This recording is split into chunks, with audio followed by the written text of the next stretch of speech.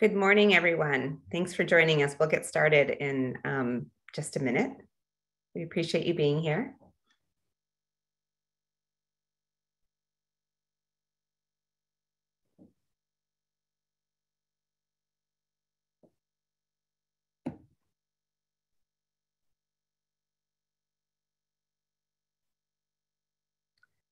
So I see that it is actually just after 10 o'clock in the morning, so I'm going to get started. Good morning, everyone. Today is Tuesday, November 2nd, and it is the start of our new fall 2021 Implementation Science Seminar Series. And for people who may have participated in our seminars from psychiatry and human behavior over the last 3 years, you will see that this is a little different. So with the renewal of the Advance-CTR, our implementation science seminar series, which have been run out of the implementation science core of the Department of Psychiatry and Human Behavior, we are now co-hosting these sessions with Advance-CTR, where I am now serving as co-director for implementation science in one of the cores of Advance-CTR, and then also with the Brown Arch, the Alcohol and Research Center for HIV out of the Brown School of Public Health. So we're having a three-way implementation science seminar series. We'll see how this goes. Unlike previous years, we're doing these seminars for 6 weeks in a row. We've usually scattered them across a semester. And so we're starting today with the first one and then moving through to December 7th. And we hope you can join us each Tuesday from 10 to 11 a.m. For people who may not be able to join every Tuesday, these will be recorded and you will be able to view these on the Advance-CTR website. At any point that you have questions, please put questions in the chat and we will monitor the chat and we'll do questions at the end. For people who've heard me say this before, I can't see very many people when I'm giving a presentation. So unless you have something that's really, really urgent, please just put the question in the chat. But if you do have an urgent question, a clarifying question, I don't have any problem with you unmuting yourself and asking the question right there and then, okay? So good morning, everyone. I'm Rani Elwy. I am an associate professor of psychiatry and human behavior and also behavioral and social sciences at Brown University. And I'm launching this fall 2021 series with a talk on sustainability. As I just explained, we're moving our implementation science seminars from our implementation science core hosted in psychiatry and human behavior. We still have this site, so you're welcome to go to it to see some of the past trainings that we've done. And also we will put more information here about future trainings. But we are now doing these in conjunction with Advance-CTR, where you registered for this, and the Brown Arch, the Alcohol Research Center on HIV. So it's really exciting to grow in capacity with our implementation science seminars for this term and beyond. Because some people might be joining us for the first time, we've been running these implementation science seminars for the last 3 years, but some people might be new to them. So I wanted to start with definitions. So when I think of implementation science, I think of the scientific study of methods to promote the systematic uptake of research findings and other evidence-based practices into routine practice, and hence to improve the quality and effectiveness of health services. And this comes from a publication by our colleague, Mark Bauer and others from 2015. And when often we talk about implementation science, we often say dissemination and implementation, or D&I. I won't be talking that much about dissemination today, but just so that we have a definition, dissemination I think of as an active approach of spreading evidence-based interventions to the target audience via determined channels using specific strategies. And this is from a book co-edited by Ross Brownson, Graham Colditz, and Enola Proctor, and that's a book from 2018. And when we think of implementation science, I think of them in these sort of big buckets, concepts of like and very familiar to people who have been working in research for a while. We always have research questions. They're always guided by theories, models, and frameworks, and there's always a corresponding study design. But what's often unique about dissemination and implementation science projects is that We also are thinking of what are our implementation strategies to get our evidence-based practices into use, and then also the examination of implementation outcomes. So those are two new things that can be added on to existing types of research questions that you already are addressing. So today we're focusing specifically on sustainability. And I really like to talk about sustainability as planning for sustainability. None of us ever knows if the evidence that we're trying to get into practice is actually going to be, well, first of all, we don't even know if it's going to work. And so oftentimes people have a concern about thinking about sustainability because they're like, well, how should I think about sustainability when I don't even know, is my evidence-based practice effective? Can I get it implemented? But what a lot of people would say, and especially David Chambers, who's done a lot of work in this area, is that if you don't plan for sustainability, it certainly will not happen. And so what we'll be talking about today is this notion of planning for sustainability and how do we do that. And this is a table from this paper by David Chambers and colleagues from Implementation Science back in 2013. And I want to share it here to just really think about, like, what do we mean by sustainability and what do we mean by sustainment, because these are two different terms. They are often used interchangeably, and I certainly am one of those people who does use them interchangeably, although you can see here that they are technically different terms. So when we think about sustainability, it's the extent to which an evidence-based intervention can deliver its intended benefits over an extended period of time after external support from a funding agency is terminated. So, after you no longer have your research funds, does that evidence-based practice, that evidence-based intervention continue? That would be the definitions of sustainability. Sustainment is the continued use of an intervention within practice. And I think that's a very nuanced difference. And so as a result, people do use these terms interchangeably. I'm going to mostly use the term sustainability, although if I move into sustainment, it's not because I'm trying to be confusing. It's hard to keep those terms separate. And when we think of implementation science study designs, one design that is very unique to implementation science was actually created within the field of implementation science are these hybrid designs, these hybrid effectiveness implementation randomized controlled trials. And Dr. Sarah Becker will be talking specifically about hybrid designs in a couple of weeks. So you'll hear a lot more about this then. But I'm going to be talking about specifically the hybrid type 3 design within the context of how do you plan for sustainability. So I'm not going to be giving you a lot of details on how you do a hybrid design. That will come in a few weeks. But I want to bring in this here, one, because it's an example that I'm working in, but really these are a continuum, as you can see, from a hybrid type 1 effectiveness implementation trial, which is really, honestly, it's a typical randomized controlled trial. Your primary aim is on effectiveness, and your aim 3 is collecting some implementation context data along the way that can help inform your next study. Your hybrid 2 is a really challenging type of study where you have two co-primary aims. One is on the effectiveness of your evidence-based practice. The other one is on the effectiveness of your implementation strategy to increase the uptake of your evidence-based practice. So you're kind of doing two studies in one. And then in your hybrid 3, which is the one that I'm going to be focusing on more today, is the one where your primary aim is on the effectiveness of your implementation strategies. You want to know how well your implementation strategies perform in increasing the uptake, adoption of your evidence-based practice. And you keep your eye on your effectiveness aim as a secondary aim or a tertiary aim in order to understand, even when you take an effective evidence-based practice and move it maybe into a different context or are using different strategies, does it still work? So it's in this context that I'm going to be talking about sustainability in terms of this sort of like more along the pipeline type of study.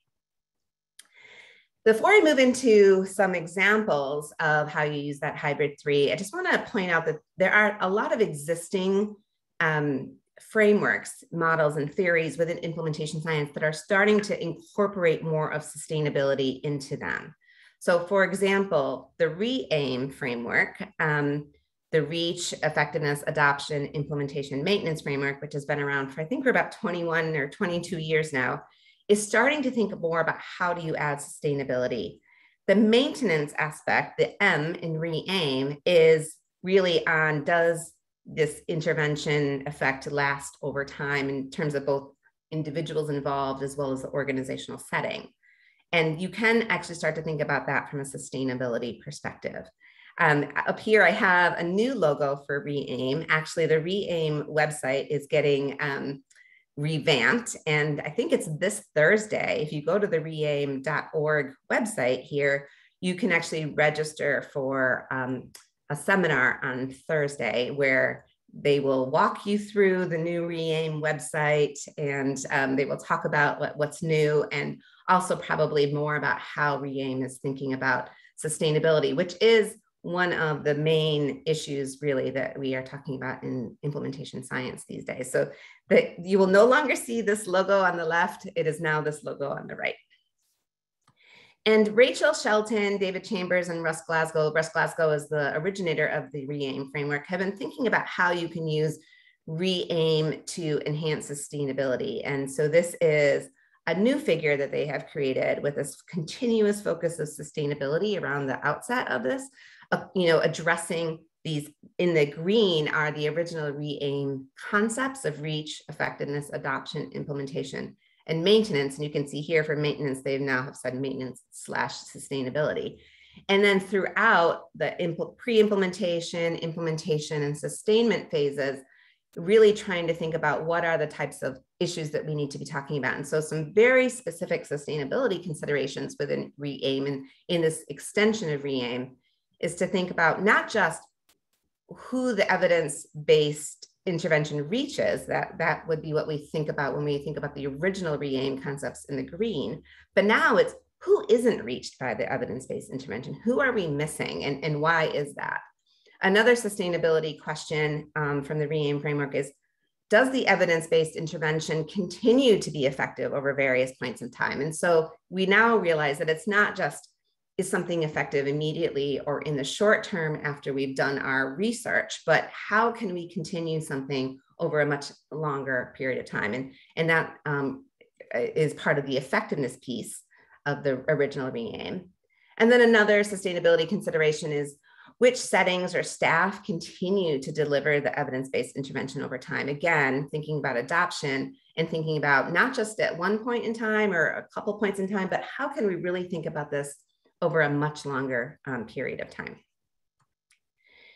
In the work that I've been doing in the VA, this is something I've been doing over the last 9 years, where we move from true health services research, where we're developing an evidence base for communication for when things go wrong in healthcare, what we call large-scale adverse events, to the implementation and testing of a disclosure toolkit that we developed, to then sustaining that disclosure toolkit in the form of a disclosure support program, which is actually a facilitation and coaching strategy that we use. So from these stages of evidence generating to implementation, testing, to sustainment, we've actually used the CFR in this work. And so this isn't something I've seen a lot of, but I think it can be really useful in that when you think about the consolidated framework for implementation research, we tend to think of this as implementation determinants, sort of the barriers. What are the barriers and potentially the facilitators to our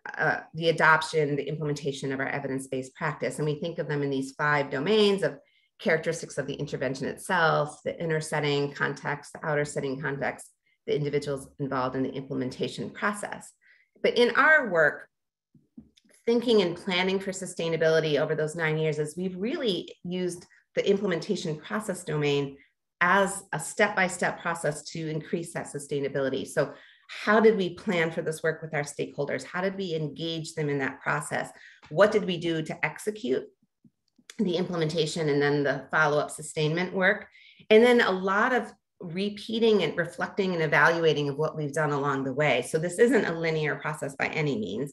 We might plan, we might reflect and evaluate, we might engage, we might reflect and evaluate, and then we'll execute and reflect and evaluate. So it's certainly wasn't something that happened overnight. It took a lot of years to actually make this part of VA practice. We're now, our disclosure support program is actually part of a VHA directive. We are actually part of a standard operating procedure.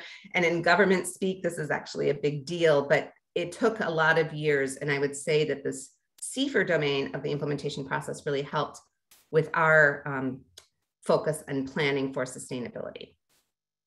Another framework that really emphasizes sustainment is the EPIS framework by Greg Ahrens and colleague. And EPIS, as you see here, stands for exploration, preparation, implementation, sustainment. And obviously there is a sustainment term in here, so you can see how that is related. And, a lot of these frameworks are, they have an inner context. You just saw that in CFR, you saw the outer context in CFR. Innovation factors is, in this EPIS framework, innovation is also in other frameworks such as IPARIS, but in here, we're really thinking about the linkages and the interconnections between the innovation and the bridging factors in these different steps along the way. And so exploration is more of a pre-implementation with preparation, then there's implementation, and sustainment is sort of a lasting framework. But you can learn a lot about this framework at this website here, episframework.com. And so finally, I'm going to move into the dynamic sustainability framework. And this is what I'm going to be focusing on for the rest of the talk. And this is something that we're using in a VA implementation science program that consists of 3 hybrid type 3 trials. And the reason why is because, one, as part of our implementation science program, we really need to be thinking about sustainability. So it isn't any longer, does something work? We know that something works. It's not even longer, can we get something implemented and adopted? We know that we can. Now our questions are, how can we sustain what we know works in settings where there aren't a lot of resources? And so we decided that the dynamic sustainability framework by Chambers, Glasgow, and Stange was really the best model for our work. And if you've ever attended any theory or model or framework discussions in implementation science, one of my favorite quotes is from Laura Damschroeder, who created the CFR. And she says, there isn't anything that could be called a bad or wrong theory, model, or framework, but there are just ones that are better fitting. And I would say that in the context of the work that we are doing, we felt that the dynamic sustainability framework was a better fitting model for what we're doing. And in here, what we're looking at are these 3 components. One is the intervention itself. One is the practice setting or the context in which we are doing the implementation. And the third is the ecological system, which is really that outer setting of like everything else that's happening around in that world and how that's impacting what we're doing. And so the reason we really like this is you can see the T0, the T1, the TN in each of these, and then this arrow that says fit. And so we're constantly trying to think of, how does our intervention fit with our practice setting, our context, and how does that fit within the ecological system in which we are working? And not just once, but how over time at that T0, that T1, and that TN point, really emphasizing that this is a constant and continuous process of assessing that fit. And so this is the table that I showed you earlier, and I just wanted to point out the 2 things that are really the challenge to sustainability in almost anything that you do. One is voltage drop, and one is program drift. So you might think that you've gotten to the point where, great, the people really like the evidence-based practice that I'm trying to implement, and they're really excited about doing it. But when you think about what is going to happen over the long term, these are the 2 things that should keep you up at night. And in fact, we were just talking about this in another project, is the voltage drop and the program drop. The voltage drop is when over time, the intervention starts to yield lower benefits because perhaps it's just not being used at the same intensity as it was being done during your study. And so if something needed to be happening, 10 times over 5 weeks, people are no longer doing that. And so there's starting to be a voltage drop. And so the effectiveness of that intervention might decrease because it's actually not being delivered as intended. The other problem with sustainability is that program drift, where people might be thinking about, there's this intervention, this evidence-based intervention, and it has this goal or these 2 goals. But over time, it might start to take on other roles. So for example, we were just talking about in a PCORI project that we're working on, that a potential program drift maybe we were doing a certain intervention to encourage a conversation about treatment between doctor and patient. But a potential program shift could be over time that the clinics start to use this ability to have this conversation as a way of billing for more reimbursement, meeting certain standards, but they're not actually using the conversation to engage in treatment. And so the program is drifting to more of a reimbursement issue as opposed to actually a treatment engagement issue. And so that is something that we're keeping our eye on and certainly should be concerned about. So in terms of how to use the dynamic sustainability framework in real life, this is sort of a snapshot of what we're doing in our VA implementation science program, which is called Bridge Query. Bridge is an acronym sort of for bridging the care continuum for vulnerable veterans over time. And in this case, excuse me, veterans in this case are those people who have mental health and substance use disorders and are most impacted by social determinants of health. And we are trying to implement 3 different evidence-based practices, each one in 6 unique settings. And each one of these is a separate practice, but geared to improving the uptake of mental health and substance use treatment. That's the EB1, EB2, and EB3. And I won't go into details about that right now, but those 3 practices are being implemented in a hybrid type 3 design in 6 different sites. So 18 sites total for the entire program. And this is funded by Query, which in the VA is our implementation science arm of research and development. Query stands for Quality Enhancement Research Initiative. To support these 3 hybrid 3 trials, we have an implementation core, which is helping to, with the methodologies across each of these 3 projects. We have a rapid response team that is responding to National Program Office requests. We have a mentoring core to build up implementation science within our early career investigators so that we have a pipeline of implementation scientists coming into our programs. Those are the things that I'm in charge of. You can see with the arrow. And then each of these hybrid type 3 trials has a separate PI. And in each of these projects, we're using one of 2 implementation strategies. Each of these hybrid type 3s is a stepped wedge cluster randomized design where these 6 sites start 2 sites in each wedge, and they start with a lower intensity, the bottom row, education outreach / academic detailing strategy. We do that for 6 months. These are structured visits by trained personnel to the healthcare practices. A lot of this is now moved virtual, delivering tailored training and technical assistance to help them understand how they actually put that evidence-based practice related to mental health or substance use treatment into practice in this setting. And then we have a slight washout period, and then we move to our higher intensity strategy of facilitation. And if anyone's ever been involved in facilitation, facilitation sounds like one strategy, but it's actually a host of a whole bunch of strategies of engaging stakeholders, identifying champions, action planning, staff training, problem solving, technical support, audit and feedback, and other things. And so goal of our projects are to find out, what are our implementation outcomes as a result of each of these types of strategies, and as well as what are our effectiveness outcomes. In addition to being guided by the dynamic sustainability framework to think about sustainability throughout this process, we're also using the Query implementation roadmap to gauge how we do these different types of activities over these 3 phases of the project. So we start with a pre-implementation phase.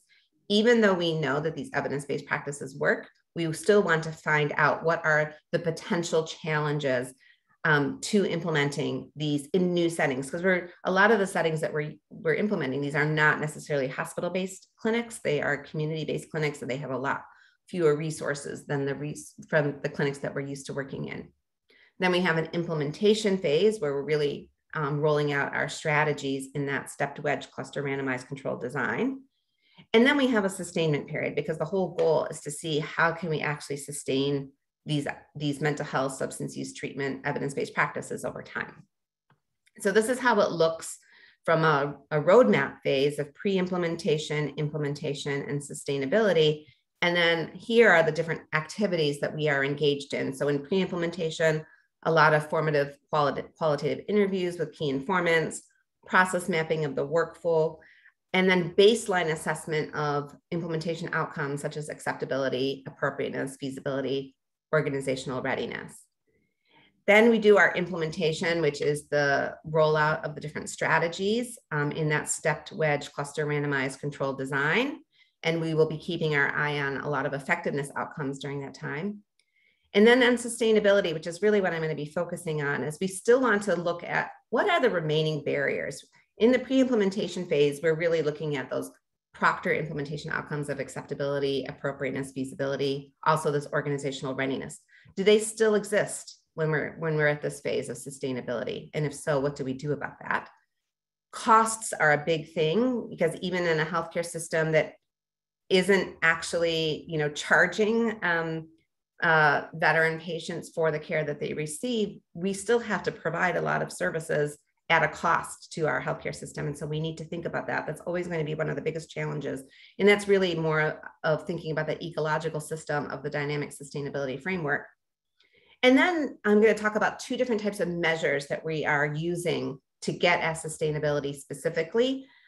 Sustainment measurement system scale and the provider report of sustainment scale, both of which are relatively new. So first, how do we assess fit according to the dynamic sustainability framework? And I'm going to focus on what we're doing at the intervention and practice setting levels. So I mentioned that we're assessing at baseline, and then we will do it again after the first wedge of the implementation strategy of the educational strategy. And then we'll do it again after the high intensity strategies. We're using the Brian Weiner, Kara Lewis et al. Measures of acceptability of implementation measure, the intervention appropriateness measure, the feasibility of intervention measure. And we also have the Chris Shea and Brian Weiner measure of organizational readiness for implementing change. This is 12 items. Each of these is 4 items, so it's 24 items total. We don't think it's high burden. We're really into the pragmatic types of measures so that we don't take up a lot of very busy people's time. This is just a false snapshot of an implementation dashboard that we've created in our implementation core. This is not actual real data. We just put this in so that we could show other people what it is. But we are going to be able to look at these 3 measures over time at the pre-implementation stage, at the implementation stage, and at the sustainment stage, to be able to see how is our intervention fitting.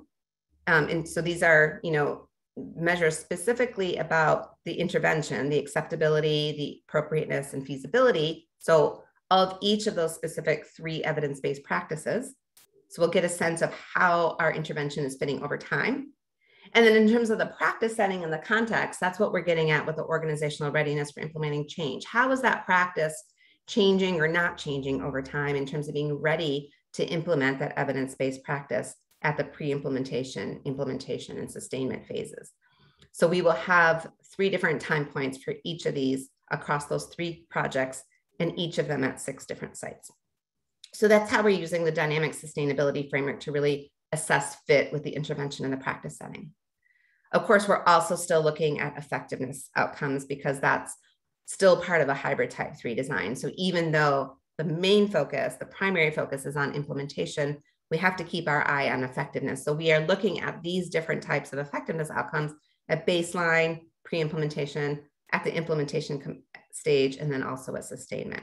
So really things that we can get mostly, although some of them, this one, for example, on overdose knowledge, we have to do that with a survey, but most of these we can do with the databases that we have in the VA.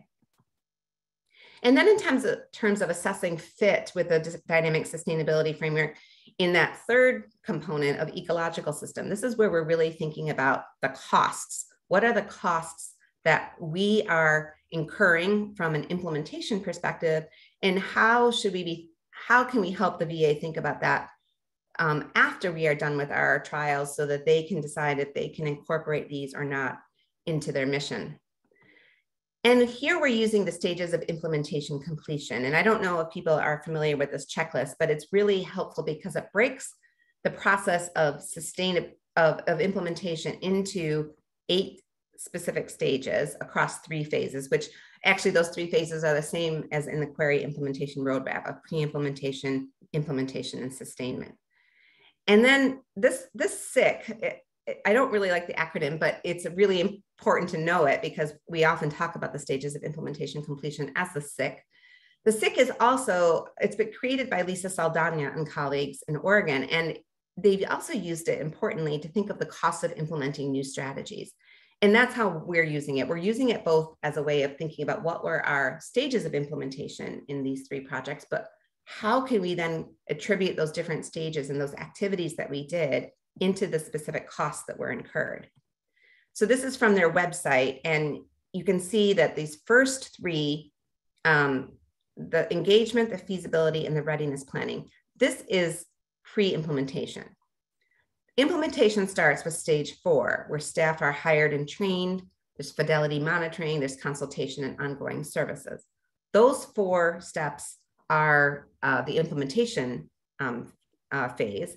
And then sustainability is really when you think about competency, assuming that if there's competency by the people who are at the sites who are delivering these evidence-based practices, evidence-based treatment, that then this can lead to future sustainment.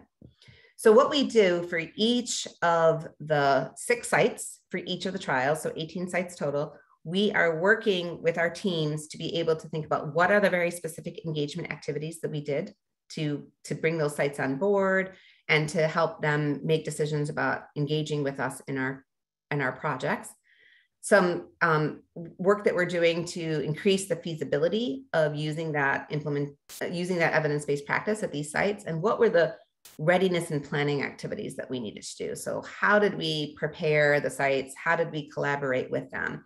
So for some of them, there was a lot of stakeholder engagement. There may be some official things like advisory boards. Other ones are just one-on-one. But we have Excel spreadsheets, and we are literally marking who does what, where, and when for each of these stages. So we have the pre-implementation done. And then what we can say is that one person in particular worked with this one site this week for 2 hours or 3 hours or whatever it is. And we can then allocate an approximate cost for that hourly time and then multiply it by 3 if it was 3 hours. It's that detailed. Those are the ways that we are actually getting at the costs involved. And then we're doing it now for the implementation phases. So staff hired and trained. 2 out of our 3 interventions use peer support specialists who needed to be hired by the sites. They needed to be trained in our implementation efforts. And then we have to develop fidelity monitoring systems. And then we have to provide ongoing consultation. And that's a lot where our implementation strategies come in, of either the educational strategies or the facilitation strategies. So we are marking how much time any single person spends working on these projects with each site in order to be able to come up with hourly costs for that. And we will continue to do so that we will be able to say, this is how much it would cost for an additional site to have to engage in this type of evidence-based practice. Hopefully, if you can show that there's some cost benefit to this, that would then increase the ability for this to be sustained, not just at this site, but then also maybe at other sites as well. And then in terms of assessing fit over time, that T1, that T0, T1, and TN and the dynamic sustainability framework, how can we actually get at sustainment measurement, not just acceptability and feasibility, not just organizational readiness for change, but how can we actually measure sustainability? And this has been a really challenging place to be at, but at the same time, it's also a place where a lot of very smart people are working. And for that, it's thrilling to sort of, be constantly looking in the literature and seeing that a new measure is coming out and then thinking about how we might incorporate it into our work. So this measure came out last year by Larry Palinkas and colleagues, the Sustainment Measurement System Scale. And I was really excited about this because prior to this, we were using something, and which I'll tell you about in a minute, called a Program Sustainability Assessment Tool. And I really liked this tool. It was also a survey measure, but it kind of felt like I didn't know what the outcome of that sustainment was. So it sort of gave me like the sustainability determinants, but not so much of a sustainment outcome to measure. And so here in the Sustainment Measurement System Scale, we have that outcome. So this is the 4-item sustainment indicator or outcome global measure that is part of the scale. And so this is sort of your dependent variable. This is the kind of thing that you can use to see like what can predict the answers to this. And so this is a 4-item measure with Likert scales ranging from 1 to not 1 meaning not at all to 5 meaning all the time. And so these items are the project, the evidence-based practice that you're using continues to operate as described in the original application for funding. The project, the evidence-based practice, continues to deliver prevention services to its intended population. And I should just back up and say that this was developed in the context of many SAMHSA grants, so they were focused on prevention. The project continues to deliver services that are evidence-based, and the project periodically measures fidelity of the services that are delivered. So that's the kind of outcome global measure that we were really looking for in how to assess sustainment. And then the other part of the sustainment measurement system scale is that there are these 8 determinant factors. So sort of like CFR, Consolidated Framework for Implementation Research, there are all these different implementation determinants you look at. These are now the sustainment determinants. And I can go into more details if people are interested in this, but I highly recommend going to Larry's paper as well, that these are the 8 areas, and each one of these areas has different survey items in this. So the entire survey is 35 items, including the 4 items for the global measure. And each of the survey items respond or are in one of these domains of funding and financial support, responsiveness to community needs, responsiveness to community values, coalitions, partnerships, and networks, organization capacity to support sustainment, organizational staff capacity to support sustainment, so different from the organization, but also the staff, implementation leadership, and evaluation, feedback, and evidence of positive outcomes. So each of these determinants then can be predictive of this overall 4-item sustainment outcome global measure.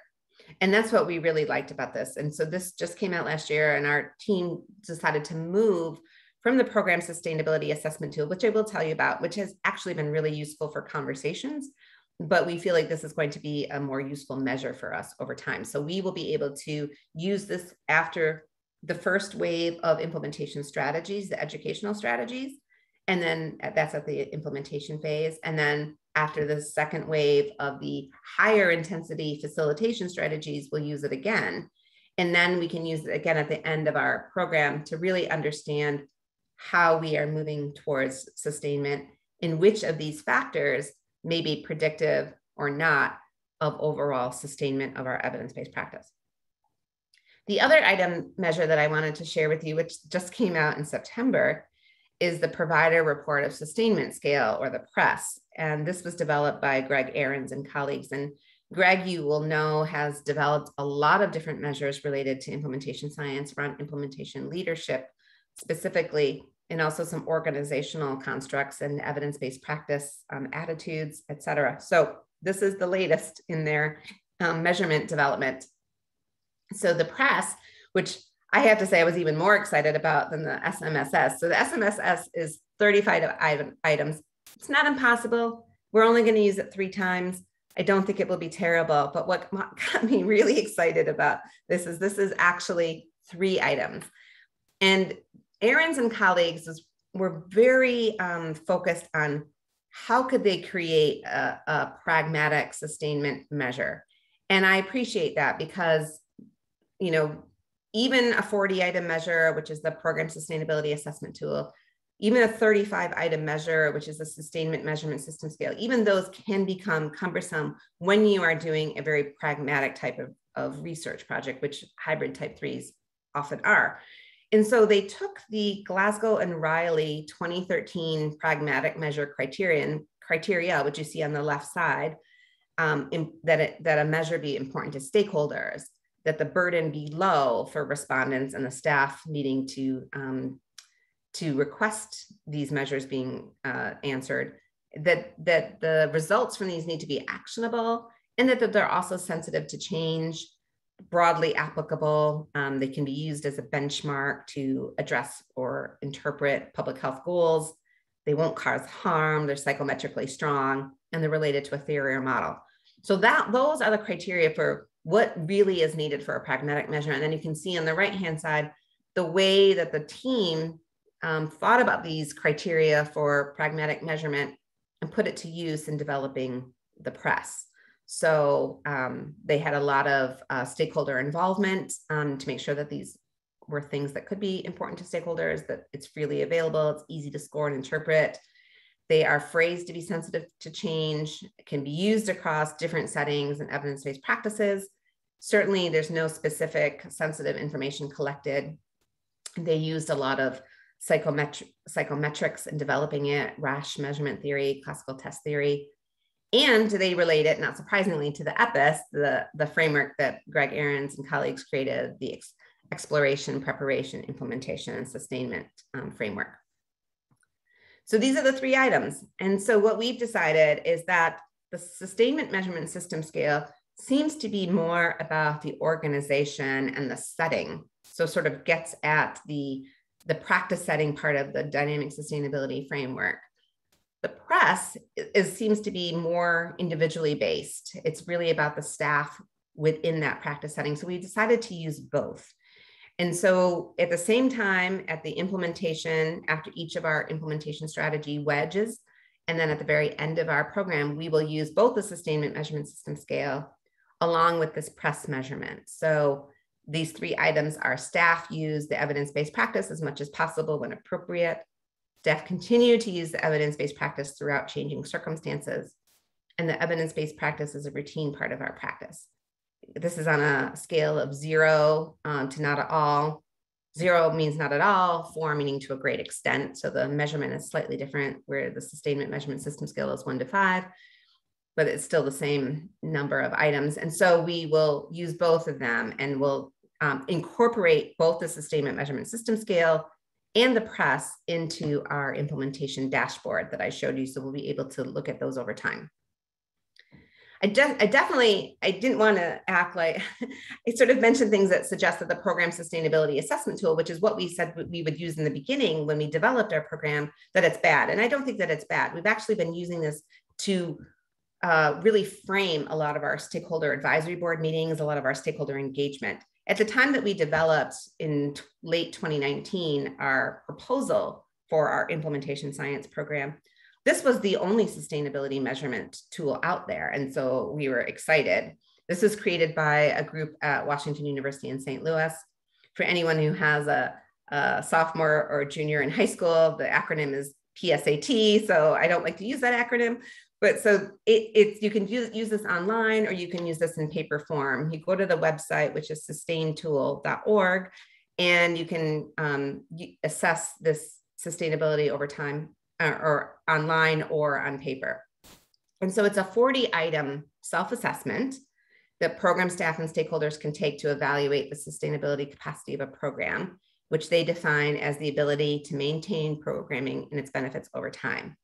And if you remember what I said earlier, is that one of the reasons we moved from this to the sustainment measurement system scale is that we didn't have a global outcomes measure in the program sustainability assessment tool. We either kind of had like I love qualitative research, but we only really had a qualitative measurement of, is this evidence-based practice continuing or not continuing? We didn't really have an outcome measure. And now we have that outcome measure in the sustainment measurement system scale. So that's why we went with that. But what we've been doing with these 40 items is not so much using them as a measurement tool, but using them to drive how we engage with our stakeholders. So in several projects, a CDC project, a PCORI project, we are taking a few of these items for every meeting, and we're talking about organizational capacity, we're talking about communication, talking about funding, and we're really using that to have a conversation with our stakeholders about how we can keep something going. And we've been doing this from the beginning in each of these projects so that we're not waiting until the end, that we're definitely using it to plan for sustainability. So you can go to this website to actually look at some of the tools that you can use to develop sustainability action plans. These are the 8 items. Each one of them has 5 specific questions that are part of the 40-item questionnaire. So environmental support, funding stability, partnerships, organizational capacity, program evaluation, program adaptation, communications, and strategic planning. So each one of them has 5 questions. Again, working with a Brown colleague, we just used 2 of these in a stakeholder advisory board and really just generated a lot of great conversations. The stakeholders didn't actually complete the measures, but really we used this as a way of framing that conversation and found that a very helpful and useful way of using the program sustainability assessment tool. This is the kind of paper score you can get on the website to sort of think about how sort of the things that come up during the conversations if you decide to have it that way, or you can use this to use the survey in its intended way, which is to have a number of people complete the survey. And then this is what a plan might look like. You might have a vision statement for how you would like to see your program or your project or your evidence-based practice, how you see it being sustained over time. You can think about like current funding sources. You can think about what the results are from either having a conversation about these different sustainability components, or if you did have the survey completed by your stakeholders, what the results were. And think about like what elements you need to actually focus on. So for example, you might find you have a terrific environment support in terms of the internal and external climate for your program, but funding is really going to be a problem. So how can we work with different health systems, with different medical programs to actually include this as a line item in something that, you know, you can plan for the future for a budget? Like that takes a lot of planning. Maybe you have, you know, great organizational capacity, but strategic planning is not something that is really strong in the organizations that you work with. So how can you continue to support that organizational capacity for that evidence-based practice while at the same time really trying to get those organizational leaders involved in a strategic planning process? So those might be places, you know, you might be able to use this to highlight strengths, certain sustainability strengths that you currently have, but also then identify potential areas of weakness that you can use this type of plan to start thinking more about. So this is what a plan might look like after you think through some of these issues. You can then have, you know, this is using like the SMART goals and, you know, what are the steps we need to achieve our objective? Who does the work? What does success look like? What are the non-financial resources that we need to help us get there? And, you know, getting very specific by the due date in which we really think about it. So these are some really great tools that are on the Program Sustainability Assessment Tool website that you could look at and either use it in conjunction with the Program Sustainability Assessment Tool questions, the survey, or perhaps use it with another type of measure that we've talked about today. So that is really the end of really thinking about how to plan for and assess sustainability. And I'd like to now open it up for any questions that you might have.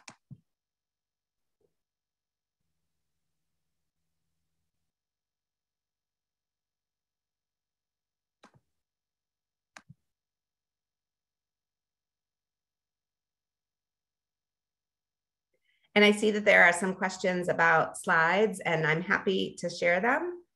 Certainly, I'll do that. I don't know if I'll just do that individually, put them on the Implementation Science Core website or on the Advance-CTR, but I'm happy to do that in whatever way it's helpful. It'd be great to know if anyone is actually focusing on sustainability in any of your work, and how, if there's any like specific questions you might have to think about that more here.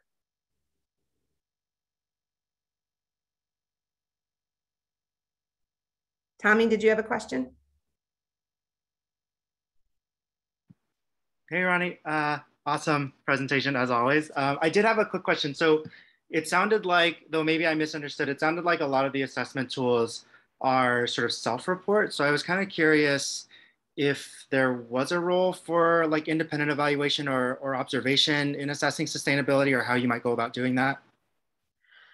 That's a great question. No, I mean, If there are other sustainment measurement tools out there, I'd love to know about them. The ones that I just presented were the ones that I know about. So if there are other ones, please share that. I'd love to know. But these, yes, are all self-report. It's important to know I didn't provide background to how the sustainment measurement system scale came about, but it is actually really interesting. Larry Palinkas, who was a mentor of mine and is actually a mentor to Kelly Scott right now and to Hannah Frank. He's an anthropologist, so he does a lot of mixed methods work. And he was actually asked by SAMHSA to create a way of SAMHSA, the program office, identifying what was the likelihood and success of their programs being sustained, which is why it was created in the context of mental health and substance use prevention services. As a result of doing that work, which did involve a lot of interviews, a lot of observations, and then the psychometrics for the measure, he actually decided to publish it and make it like available to everyone. So not just something that SAMHSA could use, which is why that it's out there now. But he did, if you look at his paper, you can see how he took the self-report nature of the sustainment measurement system scale and did actually look at whether or not the program was continuing or not. So not just, so yes, it was a self-report measure, but it was actually linked to objective data as to whether or not the program was continuing. So I feel good about using it because it has shown that reliability and validity. I don't know if that will always be the case outside of his SAMHSA evaluation. But I think it's important because that's what happens is that you think something is, you think it's been implemented, it's been adopted, and oh my gosh, isn't that great? And you think it's going to be sustained. But think about the turnover that happens in organizations. Think about, how do you keep that champion in place if that's what you've needed to keep something going? And so how does that become part of the culture of an organization? And so if we can look at those determinants of sustainability and see where things are strong and where things are not so strong and how we can build those up over time, maybe we have a chance of actually sustaining something in the longer term. That makes sense. Thanks. I know that Yavanska asked a question about if hybrid threes are the only type of study that is done with a randomized controlled trial. No, each hybrid design is a randomized controlled trial. So whether it's a hybrid 1, which is more of a traditional randomized controlled trial focusing on effectiveness, a hybrid type 2, which is a randomized controlled trial focusing both on effectiveness and implementation strategies, and then the hybrid 3. And again, Sarah Becker will be presenting this in a couple of weeks. So we hope that you'll join us then to hear more about that.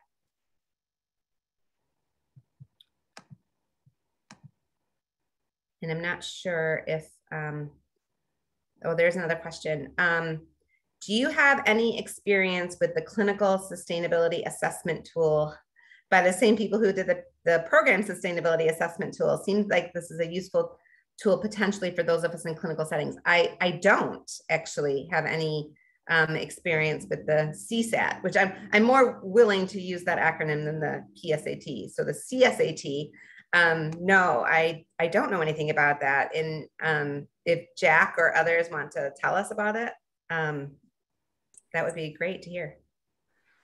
I don't really know anything about it, Rani. I just went to the website and it was on there, and you can choose the PSAT or the clinical one as an option to look at. So yeah, I'll do a little digging, but it looks similar, but maybe more for clinical practice type of things, and not so much like programs or maybe not specifically for evidence-based interventions.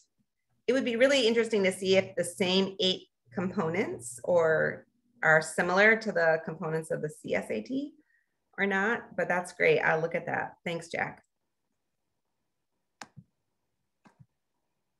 And Yavanska has a question of, wondering if you can do a hybrid 3 using another design besides an RCT. No, it has to be, it has to be a randomized controlled trial design. But the important thing and you'll learn about this in a couple of weeks, is that in a hybrid type 3, you're not randomizing on the intervention, you're randomizing on the strategies. So it's different in that everyone's getting the same intervention, but what they're doing is they're getting different strategies.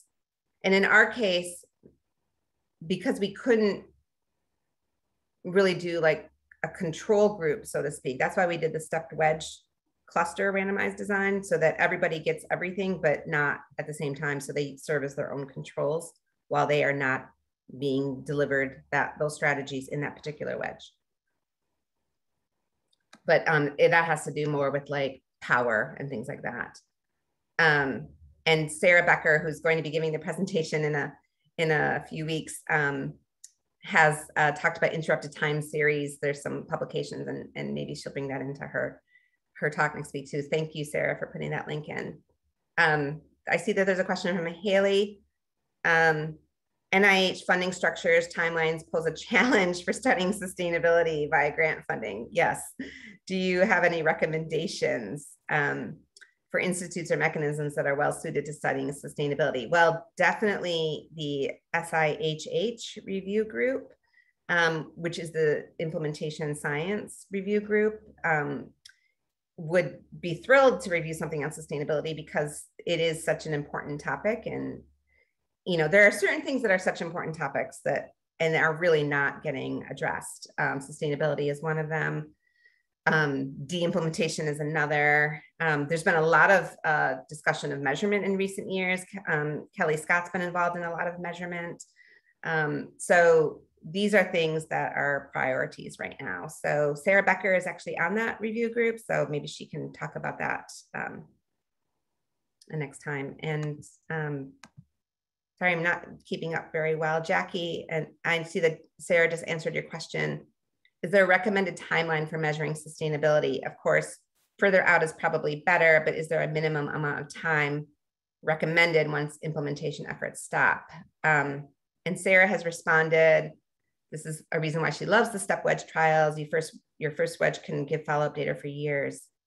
And yeah, I think, you know, a lot of studies do look at, you know, outcomes maybe 12 months after, but even that is just, that's not really great.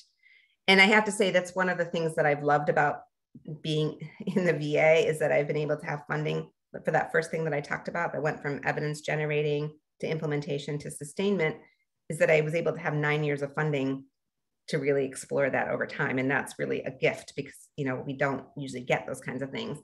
So somehow, either through, you know, just continuous funding or longer, can we actually have those longer term outcomes? It's really hard. We have a PCORI. I'm working with a team in Pittsburgh on a PCORI D&I project. We've had funding for, it initially started as 2 years, but through supplements has moved to 3.5 years. That is actually really interesting because it was a true implementation project. It wasn't even a hybrid trial. There was no randomization. It was a true implementation of evidence-based practice into 7 pain clinics, and definitely gave us a sense of sustainability because it was never even a study. It was more of just a true QI implementation effort. But even 3.5 years isn't great. And we were just talking, because the project is due to end in January, about how can we sort of, at least through the electronic medical record, keep an eye on certain sustainability indicators that we think will be able to tell us whether something will continue or not. And also about strategies we can do now to build things into the culture of the clinic so that when people leave, when there's turnover, no one really forgets, even if it's just like a yearly check-in or something. But something, I think, to leave people alone completely will be really hard. It would be hard to think that they would sustain something at all. So I know it's 11 o'clock. I think we have a slide here. Thank you, Iman. We have another session next week. I'm really excited to introduce you to Dr. Jennifer Sullivan, who is a new Brown School of Public Health faculty member. And we'll be talking about implementation strategies within the context of a project that she's been doing. So really hope to see you again in a week at the same time. And if you have any questions, do feel free to email me. I'd be happy to answer anything offline. And thanks to everyone who asked questions, and to others, Sarah, for responding. Really appreciate it. Thank you.